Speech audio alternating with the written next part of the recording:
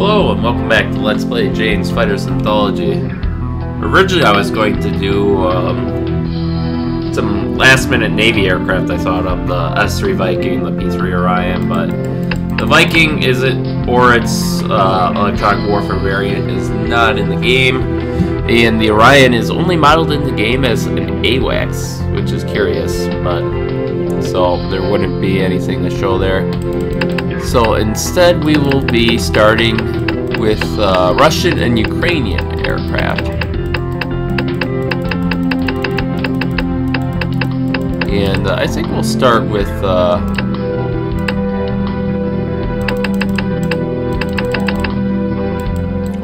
MiG-23. So Flogger B.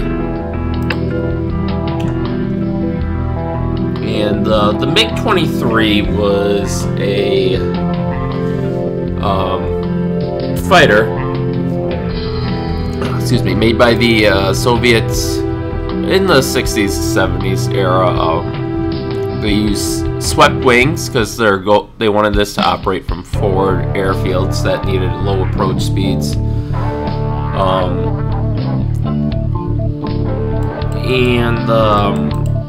While it's mostly been retired now, it's still in service with a couple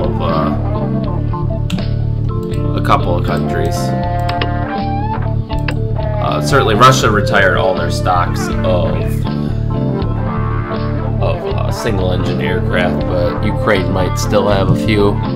Though I think they've mostly retired those two in favor of their more modern aircraft. So.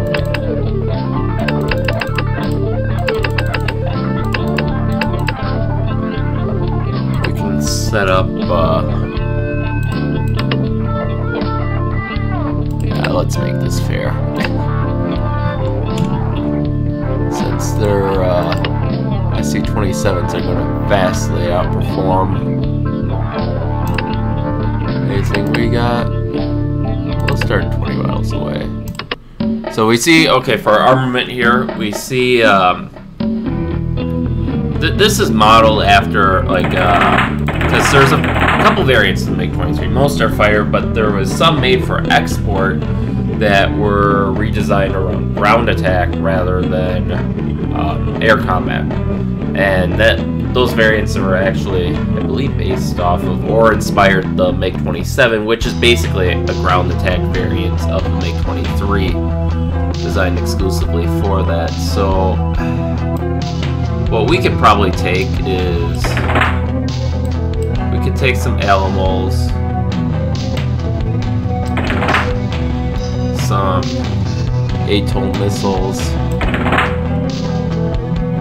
Since I don't know if the MiG-20, I assume modern ones have been made with support for the Archer, so you know what, we'll throw down a couple of those.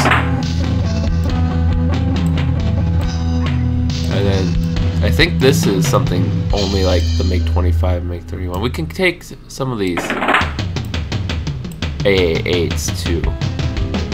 So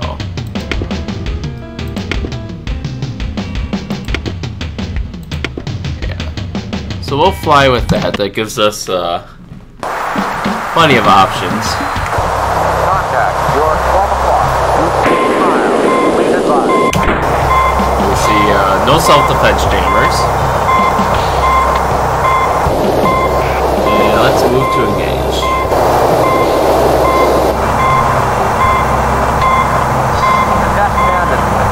Let's take out the flankers first, because those are going to wreck our day.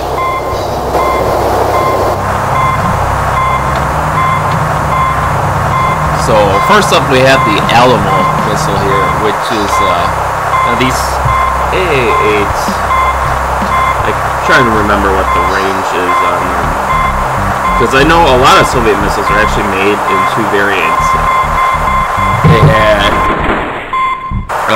one variant would have an IR seeker, another one would have a radar seeker or semi-active radar seeker. I'm taking a shot. The idea being, if you jam one, you're still vulnerable to the other. I'm taking a shot. Missile launch. And we're just about out of chat. Yeah, we missed our shot with the Alamo. Missile launch. Yeah, we took a bad hit I'm there. taking heat. Missile launch. Missile launch. Missile launch. And you can see the MiG-23 was a contemporary of the F4 Phantom, so you can see our maneuverability isn't the best, and even at the time it was generally considered inferior to the Phantom. I'm taking a shot. Fox 2. What is our damage? What are we? I assume we're probably pretty. Oh, only 35%, so must have been a near miss essentially. Oh yeah. And you can hear our wingmen are just getting torn apart by these guys. And I mean, even us, we're having problems tracking. I'm taking a shot. Come on, baby.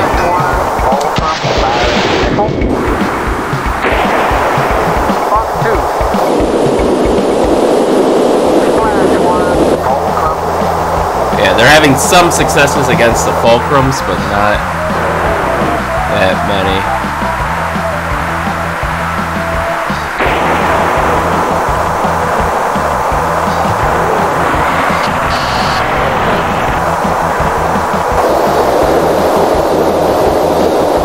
I don't think we'll be able to stay with this guy too much longer.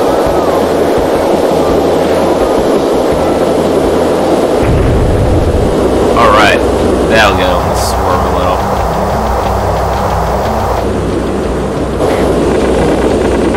Yeah, we're stalling out.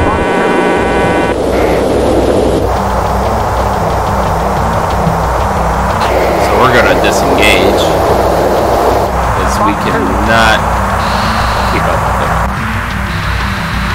Okay, there we go. Now hopefully we can spin around.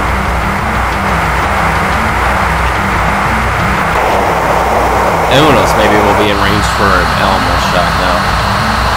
Or not, but... There we go, we got the AA tracking. Fire off another one. Fox 2, you got your 12 o'clock time. So we got 45% in probably, but I think he's too close. Okay, yeah, he was too close. Fox 2.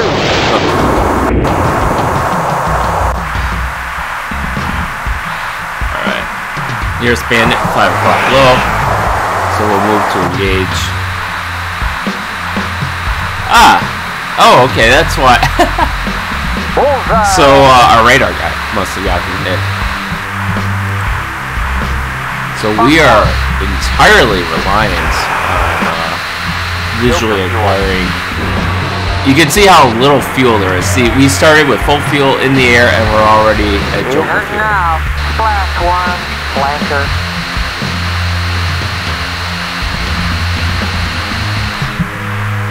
I'm taking a shot. MiG-21.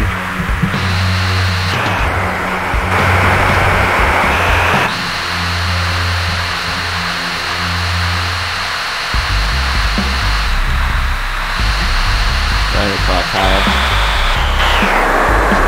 There we go. We saw hints of the air battle up there. 11 o'clock high. MiG-29. Is it ours? Theirs. That's the question. Friendly. Firing missile. I do see.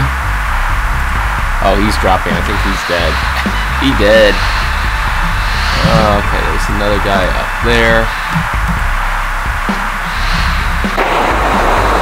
Yeah, if we look over quick, we see we have 8,000 pounds of fuel. Of course, the AI, using their afterburner, is going to have less than that left.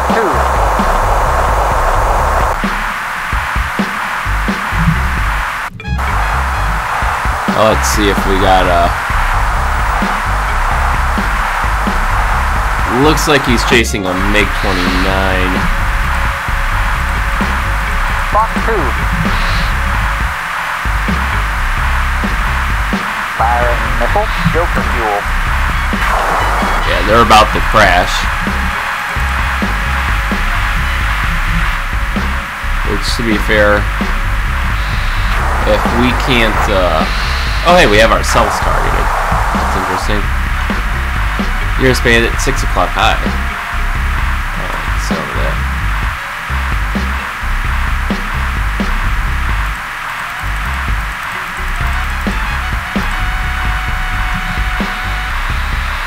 I see nothing on my RWR. Okay.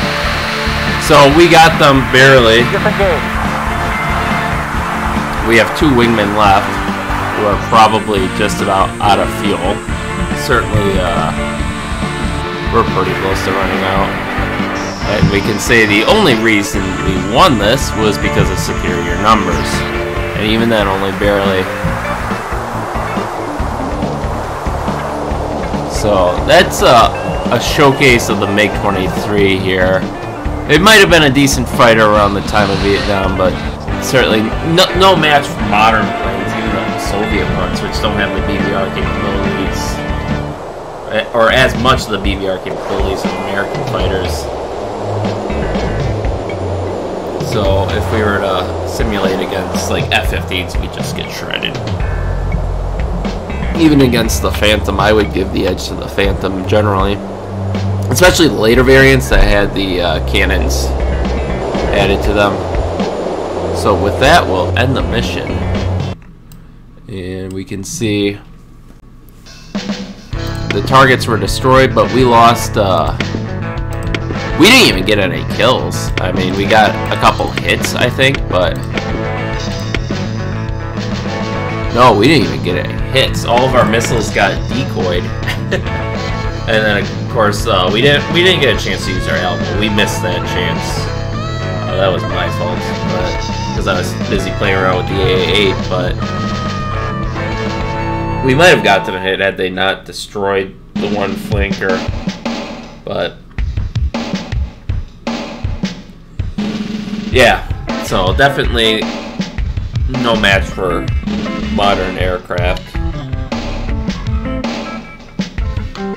But, and you can see how badly the Ukrainian Air Force would have been doing, too, because their main... They would have only have had a handful of flankers during the Ukraine war. Their main... They probably would have been left mostly with stocks of MiG-21s and MiG-23, so whereas Russia would have had the benefit of larger numbers of MiG-29s and Su-27s, as well as MiG-31s, so you can see how...